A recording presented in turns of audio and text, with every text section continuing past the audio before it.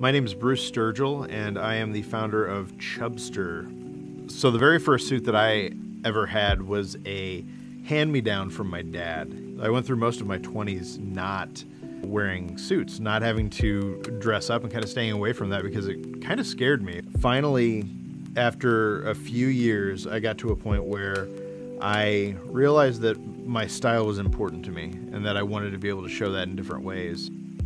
Being able to put a little more thought into what you're wearing and how you look makes a big difference.